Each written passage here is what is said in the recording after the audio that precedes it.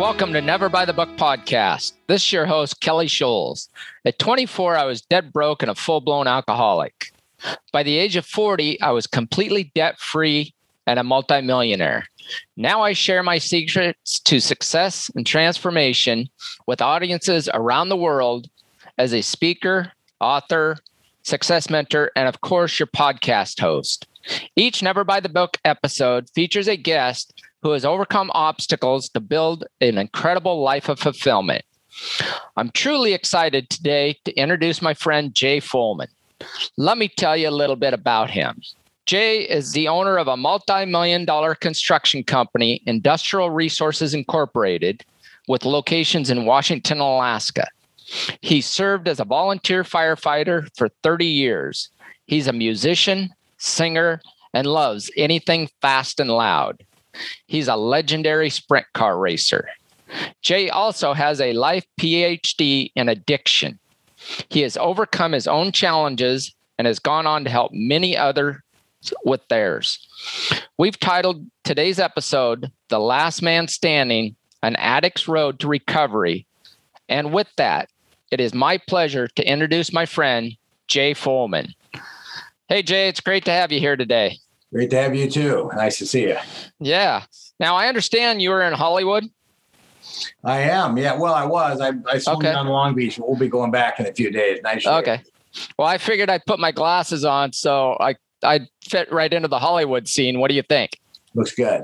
No, actually, I had eye surgery done, so the lights glare on me. So I might be taking the glasses off and on today. Anyway, enough about me. Let's talk some about you. So you're in Hollywood. What are you doing down in Hollywood and LA?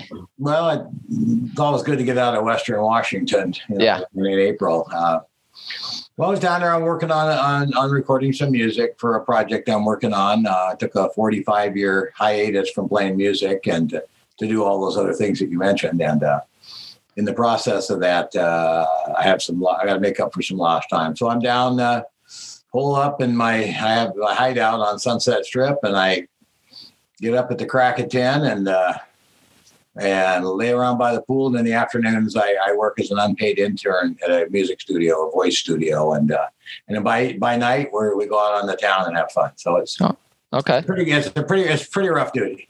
Pretty rough. Sounds like it. So you said you took how long a hiatus from that? Well, I was in high school, so 45 years probably. Okay. I was playing music and stuff, and then I was getting sidetracked with skiing and commercial fishing and all the other stuff, and I just didn't have time to do 5 different things. So kind of put it on the back burner and just kind of bounced around, played at parties and for myself, and so now we're putting together some stuff, and hopefully it'll work out. Okay.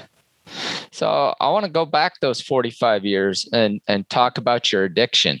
Yeah. I didn't mention it, but when I sobered up, I happened to go to your mom's agency, the Follman agency, and changed my life forever. Yeah. Well, Mom and I founded that company in 1986. She was a long-time recovering person, and I think I went through treatment in 1983 or 82. I consider it really healthy that I can't remember if it was 82 or 83. I'm pretty sure it was 82. Okay. So however many years ago that is, I think it's pushing up on 40 years. So, but anyway, so that was the agency we set up.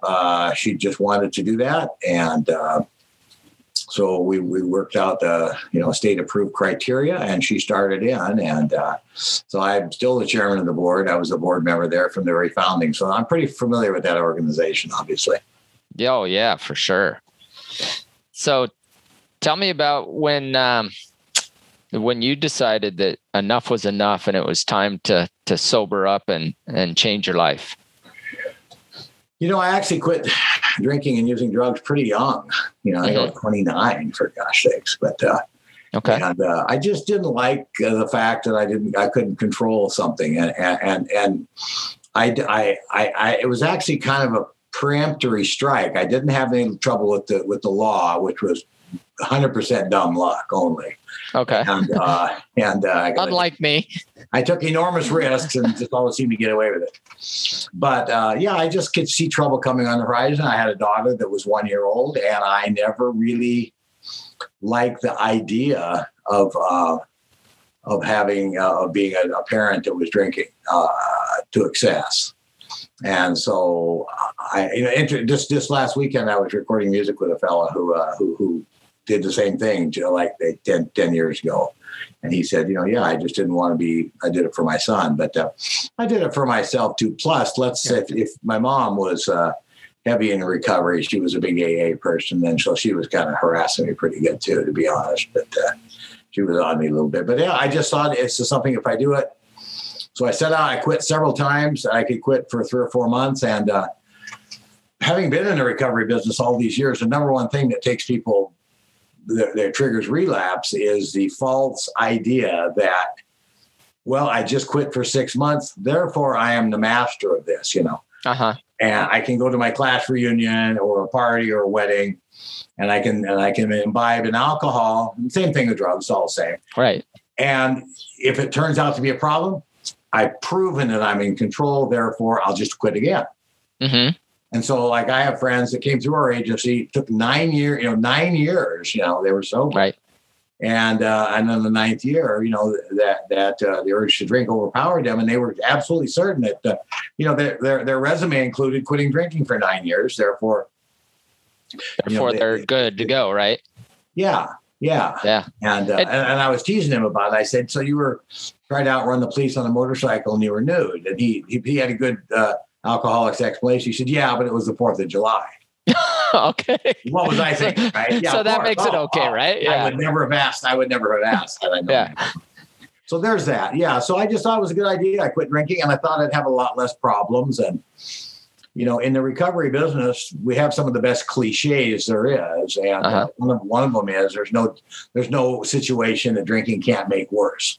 Right. And so I just kind of, when I talk to people that are considering, really taking a hard stand and letting that, lifting that behavior, mm-hmm. whether it's a behavior or a demon, everybody thinks differently.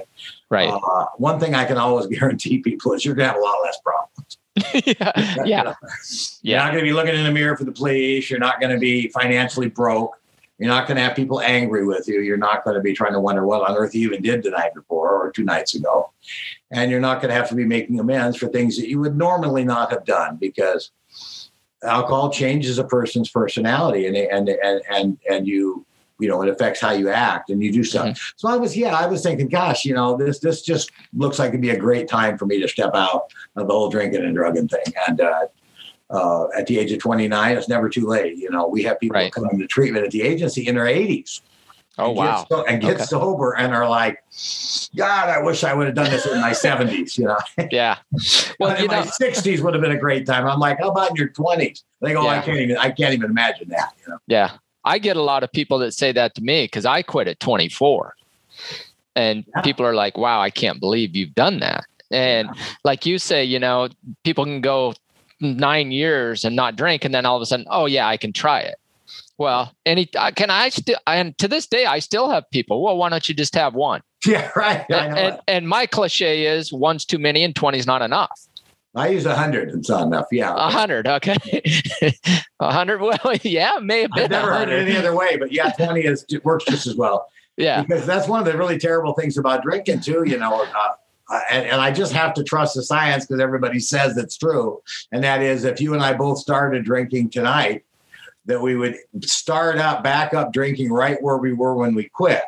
Yeah. In other words, you don't get to back up and start over again. When you're drinking as a 6th grader and beer tastes like poison to you. You want to hear something funny? Is that's probably one of the biggest things that has kept me sober for 30 years. Yeah. I learned that at your mom's agency from your mom. And that has kept me sober. I did not taste alcohol for 29 years.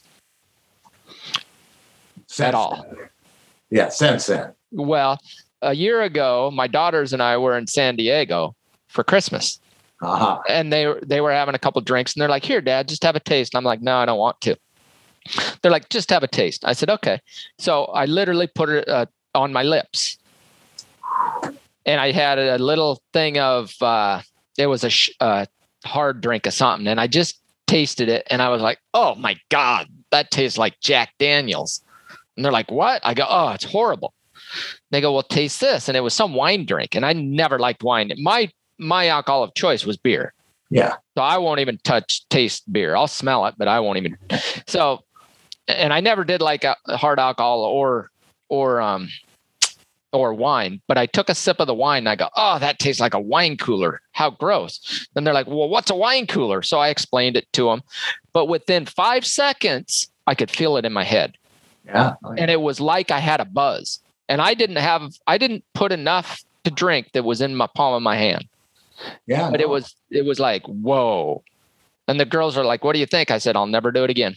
Yeah, that's actually kind of high risk behavior. I'm surprised you did that. I don't drink alcoholic beers. Yeah. I've never drank an O'Doul's, all that kind of stuff. I just don't want to take a chance. But. Yeah. I've tasted O'Doul's and stuff, but don't like it. But yeah, I just, like you say, one's too many and 20's not enough. Yeah. I would never do more than what I ever did.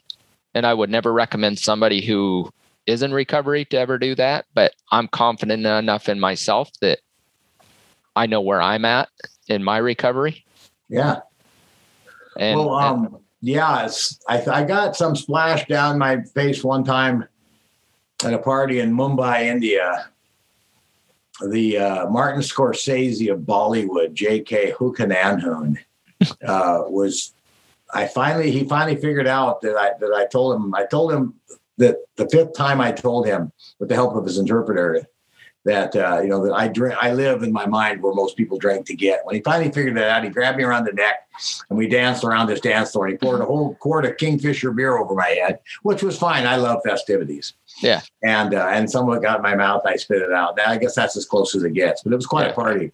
But yeah, I just don't take those chances. It's just, I've got too much to lose, Yeah. But I do. The very first thing, if anything tips me over, it will be the confidence of knowing that I could quit for 38 or 39 years or whatever it's been, and still be walking around. If something does me in, it'll be that. Yeah. Yeah. And I don't know that I'd ever go there. One's too many. Well, I like the 100. One's too many and 100's not enough. Yeah. Well, I actually have thought about it. If I was terminally ill or if I was on an airplane that was going to crash in the ocean, for sure would I have a drink? And I came up with, just to spite it. Yeah. Just to spite it. Yep. Yeah. Same here. Yeah. In fact, when I'm at a table and someone comes around, and if it's a quiet restaurant, nobody's in a hurry, and they say, "Sir, would you like a drink?" Sometimes I say, 38 years dry. You have no idea how fast I want a drink. Yeah. I could love a drink, but no, thank you. Yeah. Yeah. So I kind of look, when I first quit drinking, one of the things, and I'm coaching a couple people through early stages right now. Okay. And because I always am, it's just people call me all the time. I can never not help. When that first 2 years, the alcohol, when I would be in my dreams, I would wake up and I'd be drinking, and then I would sit up like Frankenstein, oh my God.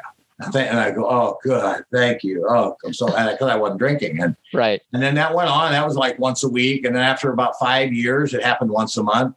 After 10 years, it happened every 3 months, and then after like 20 years, it happened like once a year. It was like falling. I kind of liken alcohol to a salesman, and I'm on his sales route. Right. Mm-hmm. And it's just like, gee, do I send a Christmas card to this guy one more time? He's been sober for 38 years. And I haven't gotten that Christmas card. I haven't gotten that call on the phone from that salesperson saying, "Hey, you've proven you're the master of alcohol and drugs. 38 years. Are you interested?" And so I haven't had that call in about. I'm kind of actually looking forward to it. My feelings are kind of starting to get hurt now that the alcohol is taking me off their sales list, but I should take it as a compliment. How long do you think it's been since you've had that? Because same thing. I used to have 10 years. Okay. Because I used to have those dreams too, and I haven't had them. So. Yeah, we've both been taken off. We're in the dead file. Yeah. I guess once we hit 30 years, we're dead. That seems to be clear sailing, but maybe they'll get some interns and they'll start coming back. But Yeah, well, that's kind of the ultimate. Maybe they just kind of overheard in my subconscious that even if I was on an airplane, it was going to crash in the ocean for sure. I wouldn't order up a drink. So yeah, that's about as bad as it gets for them. Yeah. So you've been sober for 39 years, you said? I went to treatment in early 1982. Yeah. Okay. So it must be 39 years. 39. I never even stop and check. Yeah. Okay. So in those 39 years, you've accomplished a lot as well. I'm not sure that I would have been able to also, besides not having problems. I just kind of think the missed opportunities and the hangovers and and then just bad impressions I might have made, maybe loss of focus. I'm not sure I could have continued and squeezed in my progression in alcohol. Yeah, I think a lot of things would have gone wrong. Do you think you'd still be alive? That's a big question. Oh, that's always a big question. Yeah, I could have got shot or wrapped around a telephone pole by now. Yeah. I always thought I was a really good driver when I was drunk, and I was a good driver. But didn't we all? Yeah. But no, I think that... I can't imagine that the collision course, had I not quit in 1982, the collision course too. That logic of, hold on here, this is something that's bad. This is something I really can't control. This is something that has the capacity to cost me, my family, success, all these things. And because that is the one thing you can just about guarantee somebody. They might not find nirvana and total happiness, but you should have less problems. Yeah. I mean, financially, physically, when in the treatment, working at the agency all these years, talking to people, I would go be a guest speaker at some of the groups from time to time. I still fill in every once in a while, and I do explain that to people. What was it? Think of something you gave up, whether it was fly fishing or taking your kids hiking, or following. It could be bird watching or stamp collecting. It could be a number of different things, and we encourage people to take an aggressive reentry back into that. Playing music. Playing music. That's a great example. Exactly. So, I think that. When I come in and I'm and I'm going to teach a group, filling in for somebody, I'm an owner of the company, so I can be brought in as and I get a blackboard because I'm a big visual person. I draw a freeway, and at one end is where you are. The other end of this freeway, is Emerald City and happiness and smiles and sunshine and everything. And then so I draw a few off ramps on the freeway, and so we have fun naming those off ramps. Well, this is the off ramp. This is this excuse. That's this excuse. This is self pity. This is excuses, and you just kind of go through it. And every off ramp, you got kind of a swamp and some alligators, and some stuff like that. And I think that people can kind of relate to that a little bit. I'm on the freeway. I've slowed down a couple of times and looked at a couple of those off ramps, but never even turned the blinker on. That's good. Yeah. So you also were fireman for 30 years.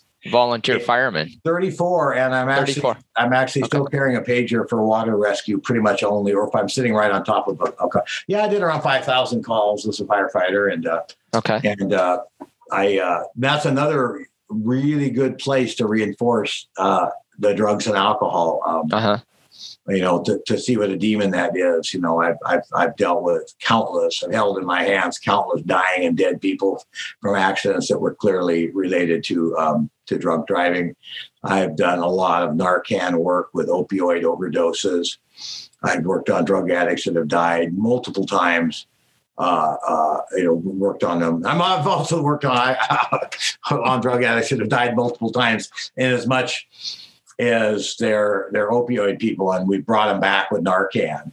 And they've actually sat up. When I came in, I'm usually small, so I usually go directly to the scenes, and because I've been an officer, I was assistant chief 15 years. I go, and so I walk right into the overdose. I mean, everybody's pointing and yelling. In upstairs bathroom, you have somebody laying there, and so I move blood until, I just start doing CPR, move blood until we get Narcan in, and that stuff is pretty amazing. it's and the person I've literally heard and met several of them open their eyes and say, "Did I die again?" And the answer is, yes, you did. You had no pulse, no respiration. That's pretty much, you're pretty much dead.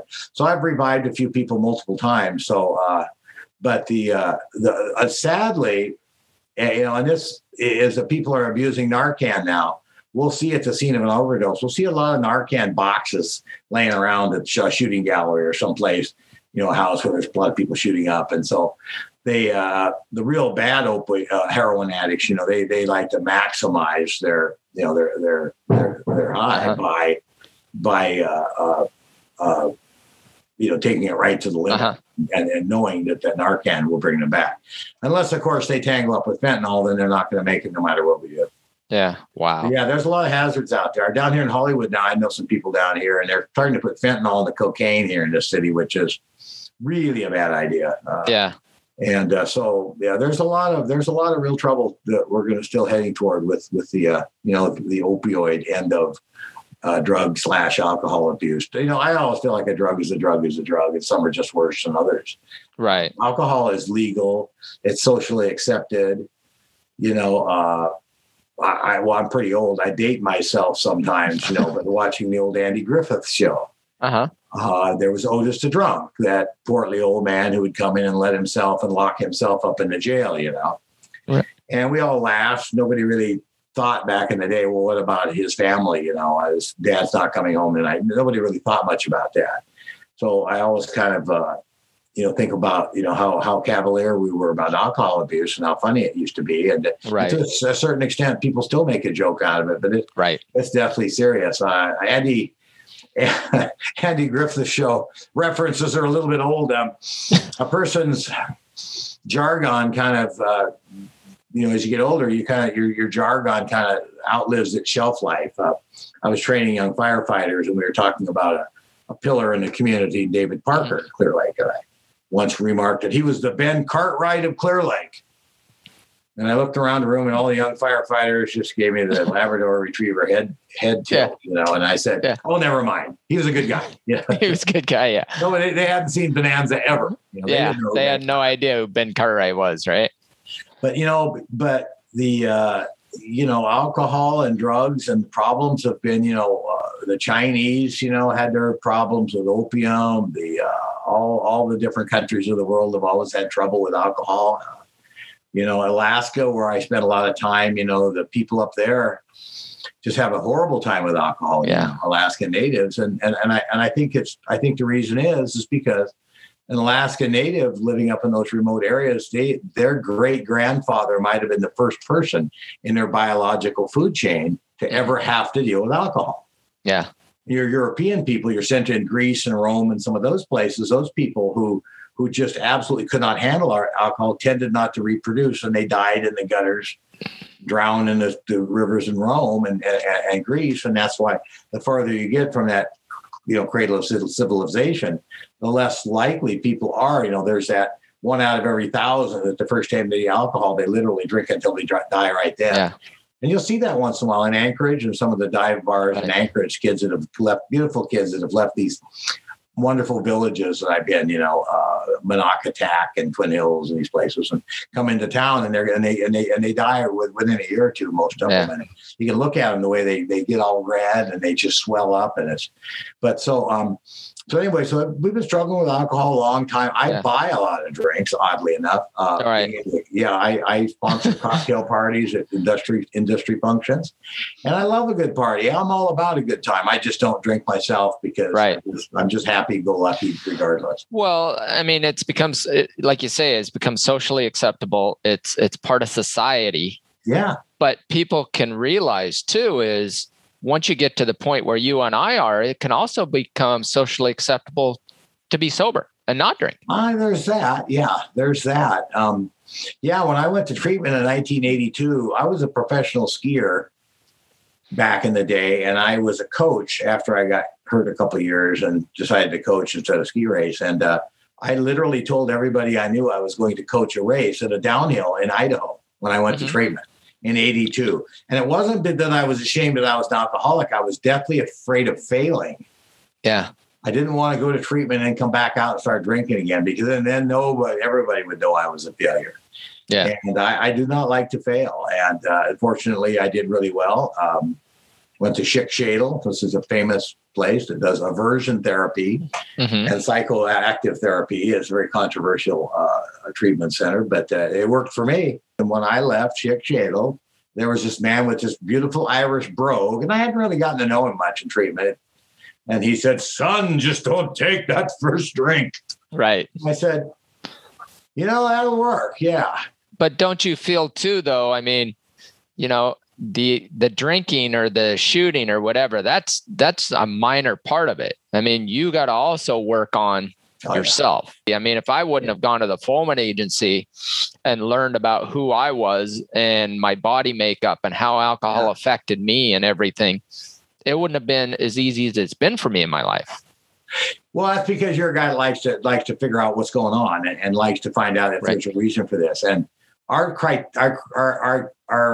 curriculum at the Follman agency had all of that stuff in it, and it was designed that way specifically. There's this lecture, there's that lecture, but there are ways when you talk about how certain body types could metabolize alcohol and acetaldehyde and all this, the way it gases off in your blood, how that affects your brain. To a lot of people, that is absolute. They're just like, oh, okay, I get this. One of the great things about the Follman agency I really like is seeing new people come in. And they couldn't be more nervous. They're practically in disguise, with fake beard and glasses, and they come in off the streets, and they just can't stand it. And they come in and they're very nervous, and they're in a group therapy session and they're talking, and they realize that a lot of the people that they have a lot in common with the other people that struggle with alcohol and drugs. Then a month in or 2 months into that, you see the same person and they're sitting on the hood of their car right out front of the agency, telling someone a story and talking with their hands and waving on. You think to yourself, that's a good sign, because they couldn't care less if their nosy neighbors see them at the Follman agency, because they feel so much better about what they're doing. Yeah. And once they start feeling better about what they're doing, they can feel better about who they are. And that was part 1 with Jay Follman, the last man standing. Be sure to listen to part 2 coming right up.